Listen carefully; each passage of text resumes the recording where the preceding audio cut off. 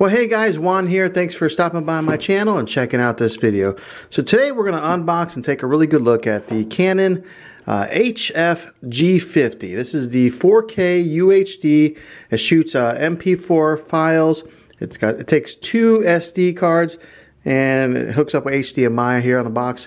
But this is what it looks like here, and this is a camcorder. I know that, you know, in this day and age, you know, who uses camcorders anymore, but there's still a market out there for people who need camcorders. And in my particular setting, I'm using this in a church setting, so for like live streaming. And I think that's a pretty big audience who still buys camcorders, but there are other people who use it for like sporting events and such. But yeah, let's go ahead and unbox this thing, show you what it looks like in case you are looking to buy it.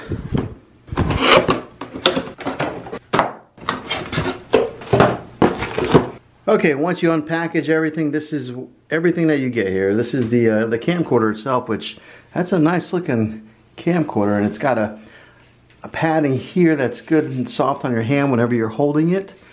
It's a beefy camera, good size. Comes with a lens cap that you can take off just like so. The lens, or the actual camera, flips out just like that. Right here is your SD card slot. It's got all kinds of buttons here for the battery info. Up here, your camera, off, on, media. Right there's an indicator light when it does power on.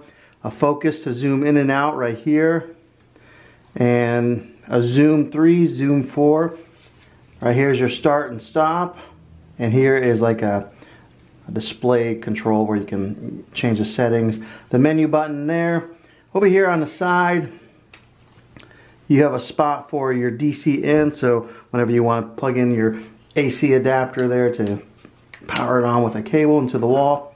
Here on the side, you have your mic input here. You got a headphone jack there, a micro or mini USB, your HDMI out, and then a spot for a remote. Up here on the top, it looks like there's a couple, it's not really buttons, I guess. You can't push them in. But there's a spot there for cold shoe mounts and your lens. So the branding here on the outside, it's got the Canon, the 4K, the branding of the name of the camera here. 20 times optical zoom, so this thing really zooms in pretty close. Looks like you can pull this thing out like so that way you can turn it on and have the door closed. Otherwise, that would be pushed in, and this is how you turn it on. It also comes with your AC power adapter here, some batteries, or just one battery here.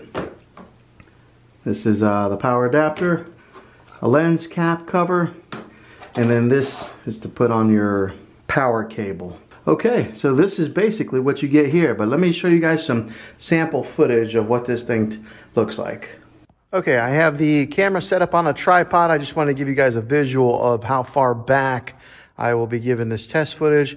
So as you can see, I'm going to zoom in close to that cross up there on the stage, but this is how far back we will be having this camera and using it on a regular weekly basis. But once you plug it in, this is what the camera actually looks like, powered on.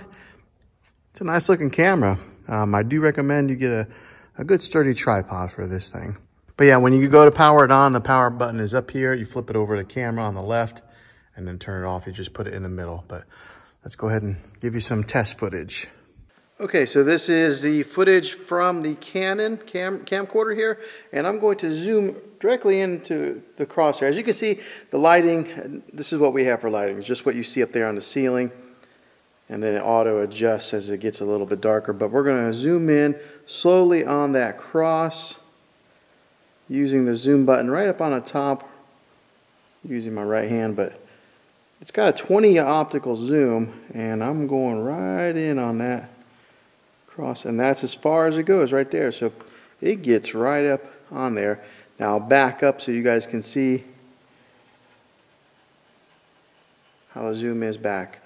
So yeah, quick zoom. I mean, I don't recommend going in and out so quick, but yeah, that's what it is, and this is how it records.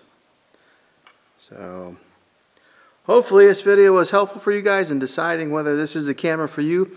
If it was helpful, go ahead and throw a thumbs up on this. Go ahead and subscribe to my channel. I make tech videos all the time, and I would love to have you back in the next one. Take care.